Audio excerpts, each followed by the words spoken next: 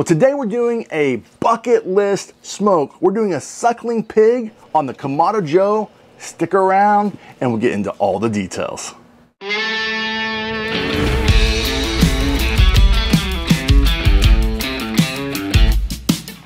From my backyard to yours, less hate, more love. Good barbecue. Hey team, it's Scott from Bartlow's Barbecue, and today I want to thank Meat and Bone for sending this suckling pig to my house. It's helping me achieve a bucket list cook that I've been wanting to do for a long time.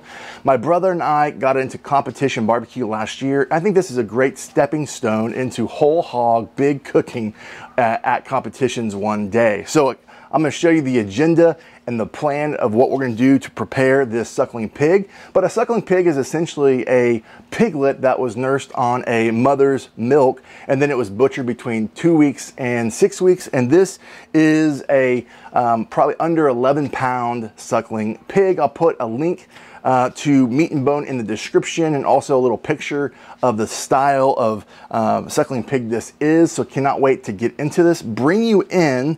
I'm going to show you how we are going to prepare this, but essentially we're going to show you how we trim it.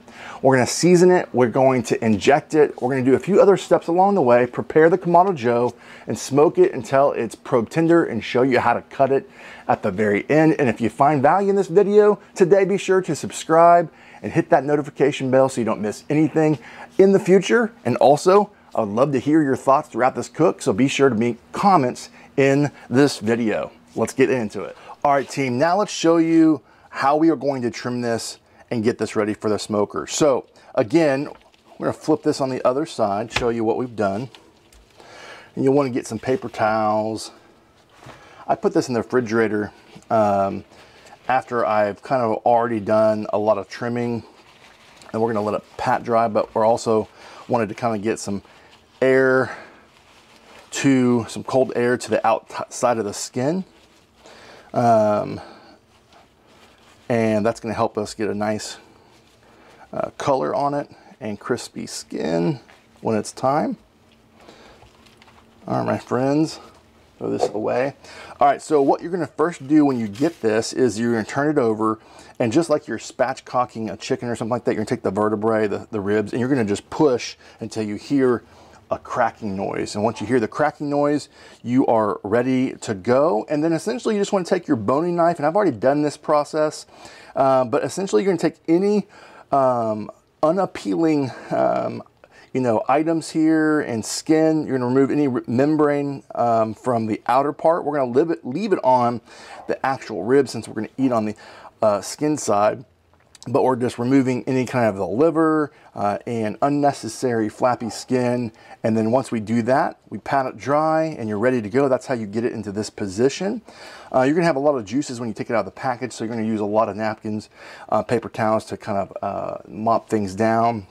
But from here, we are going to be injecting this little suckling pig, and we'll get the shoulders here and the ham back here, and we're going to be trying to get it into the very tender spots up here, here, here, and here are our main spots, a little bit here and there.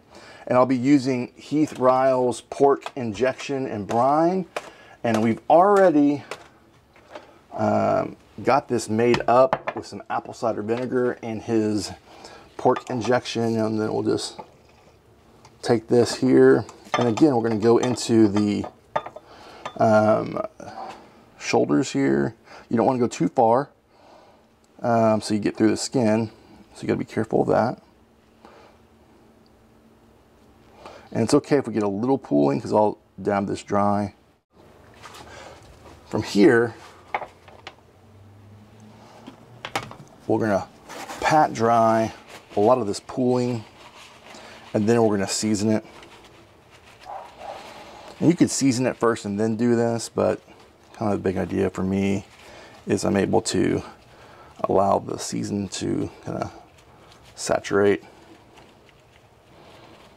and stick to all this good stuff. So what we're gonna do now is use my Sweet Red Dirt rub. This is the rub I just came out with. It's really great on pork, and it's great on ribs as well.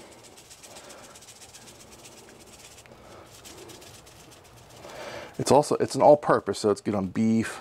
But we're gonna literally just get this saturated all inside. Got some flies up in here, that's okay. We're not seasoning the outside because we're gonna let the smoke do all of the smoking on the outside of the skin, but we want to do our best to give ourselves the best opportunity for seasoning on the inside. I think, my friends, we've got it. And I'll just pat this in there. All right. Let this kind of saturate into this side, and then we'll flip it over. We're gonna start the grill. I'm gonna put this in the refrigerator while I start the grill, and then we'll bring you back out. Let's fire up the Konnected Joe. You can do this on any Kamado Joe you would like. We're gonna be setting the temperature to 250 to 275. I'm gonna be using the automatic mode to continue to showcase the Konnected features. So again, we're gonna be using lump charcoal, and then today I'm gonna be using cherry wood. You can use pecan or post oak, but I wanna get a little bit more of a sweet flavor on this suckling pig. So we're using 2 wood chunks, put that in the center of the firebox, dump the lump charcoal over that, and now we're gonna set the temperature again to 250. We've already powered this on. Now we are going to set the temperature using the knob here. We're gonna go again 250 to, but actually I'm gonna set it to, I find this gets 5 degrees to 10 degrees difference. So I'm gonna set it for 255, and then from here, keep this closed. We're gonna crack this as it suggests on the control tower, and then we're gonna push the automatic fire starter button. It's gonna light up, and it's gonna take about 10 minutes to get this thing up to temperature. Once it does, I'll bring you back and we'll put the suckling pig on here. I have one other step I'm gonna show you before we get to smoking, and then we'll just show you a few other tips and tricks along the way until we get a suckling pig that's ready to shred at the very end. All right, friends, we got the grill up to temperature, and now we are going to pat dry the suckling pig, make sure there's no juices on the outside of the skin or any rub, so that we can have a really nice crisp skin. We're gonna put this in the racing position, and then we're gonna put foil on the ears and the snout so it doesn't burn. So let's do that now. I'm gonna get it in the position first.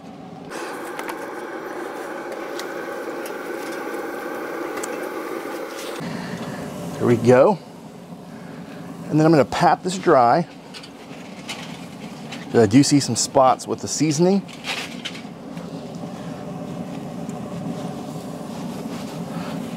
We're gonna clear that up.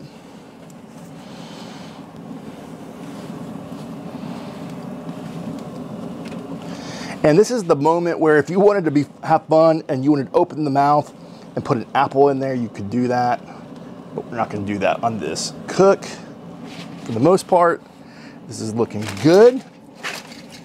Throw that away.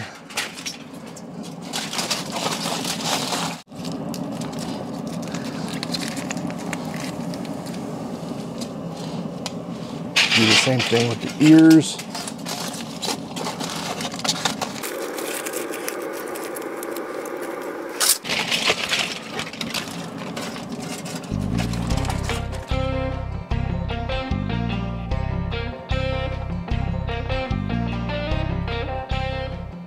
All right, so far, here's a summary of what we've done. We have trimmed this suckling pig. We have cut everything out, then we have injected it, we've seasoned it, we pat it dry, we allowed the skin on the outside to crisp up a little bit in the refrigerator. Then from here, we foiled the ears, got the Kamado Joe up to 270, so you go between 250 to 275, even 300 if you like. And then we've now placed that in the running position or the racing position, and we're gonna let this smoke for a few hours. And then here in a few hours, I'll bring you back. We're gonna spray it with duck fat spray to continue to build the color on the outside and help it not burn. That's something I researched, and it said that would be a great addition to this cook. So we're gonna do that, follow those directions, and then from there, we're gonna literally, it's pretty easy cook. We're gonna let it smoke until it hits 190, 195, and it's probe tender. And when we do that, we'll let it rest for 10, 15 minutes. We'll slice open the sides and then we'll show you how tender this is. I have some Carolina sauce I'm gonna make up to drizzle on there as well, and we'll have some good eating and then give a summary on the end and how we did, so stick around. All right, friends, we are a little over 1 hour and we've kind of settled it in at 300 degrees, and because the temperature is a little bit higher, I want to check in on this since it's a smaller suckling pig to see what the color is and see if it's time to spray. Let's do that now. Look at that color, my friends. That is looking good. I'm gonna go ahead and continue to spray this. Make sure that it continues to build a great color and crispy skin. And now we're gonna just let it ride until it's probe tender.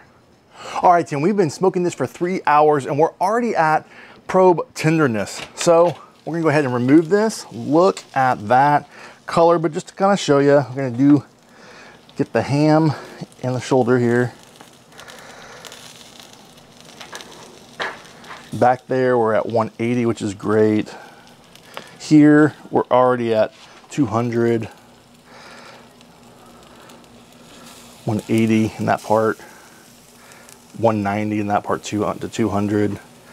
So we're between that 180 to 200 in some spots. So for me, I'm gonna let it rest and carry over cooking. We've got great color. I mean, literally great color and crispy skin. Just double checking.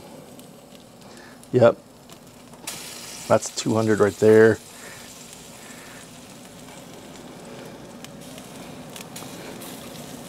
Yeah, 188 to 190.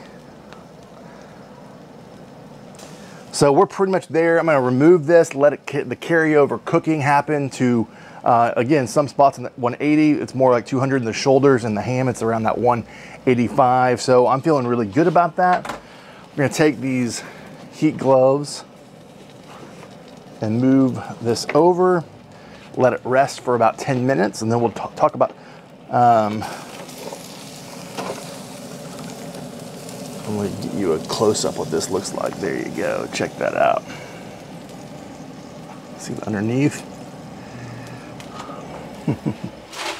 All right, friends, we have finished this up. We let it rest for about 10-15 minutes. Now we are going to slice this down here, kind of the backbone down, and peel it back. We'll do both sides to kind of showcase all the meat that we can get. So, see here.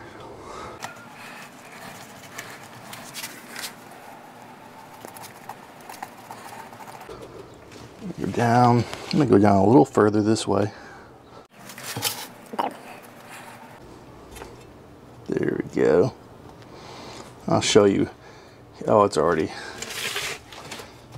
All right, my friends. I'm hoping I can see this. Woo, buddy, it's hot. We're just gonna peel this back. Try it. There we go. There we are. There we are. So just like that. I think you can see what we're doing. I've got a warming glove and then my nitrile gloves, and then we'll just literally just start getting in here. And then for presentation, I almost forgot, you can put down some kale to kind of show this off like that, all around the tray, and then you can slice it and serve it. Trim this side, and then this is where you're getting some of that fat, all that fat. All right, we finished up slicing, we've picked, and I'll show you what that final picking looks like, but we got as much as we could. I think I've got about 3 pounds worth of meat here, and that includes the plate that you're seeing on the screen. But this looks good. I put some Carolina sauce. I put the Carolina ingredient description in the bio. We're using sweet red dirt. I've topped it off with that again, so we're gonna just find a good piece here. Yes. Just so tender and juicy. I'm just kind of thinking about the flavor profile besides the Carolina sauce and the sweet red dirt. You just get that natural porky taste. Man, that is delicious. Cannot wait to continue to serve this to my family. Here we go again. All right, I'm loving it. All right, what a fun cook, smoking a suckling pig. Check it off that bucket list. Man, that was super exciting. Let me just review what we did. We trimmed it. We removed all the guts inside and the membrane and all that kind of stuff. Then we injected it with some heat riles, injection, pork injection, sweet red dirt, my rub, all over the inside. Then we used cherry wood chunks to get that smoke flavor onto the suckling pig. We let it smoke.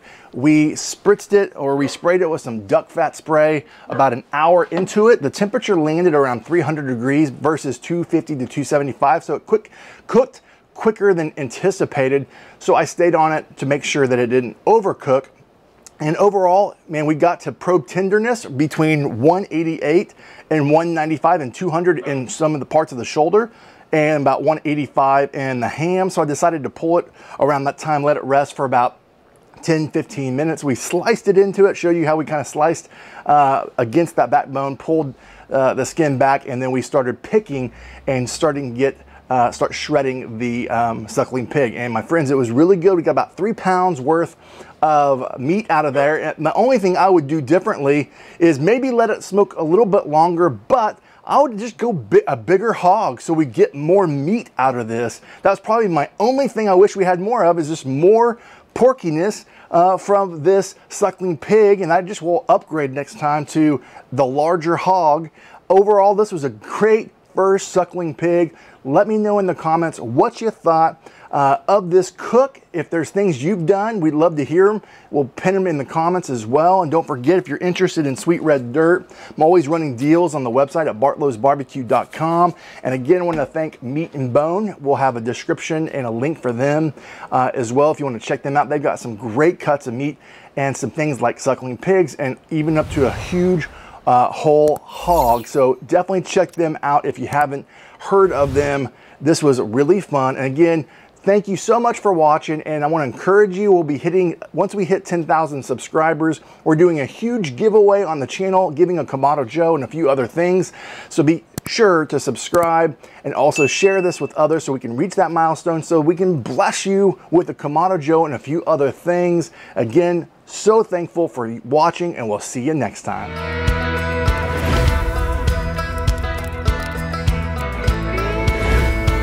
From my backyard to yours, less hate, more love.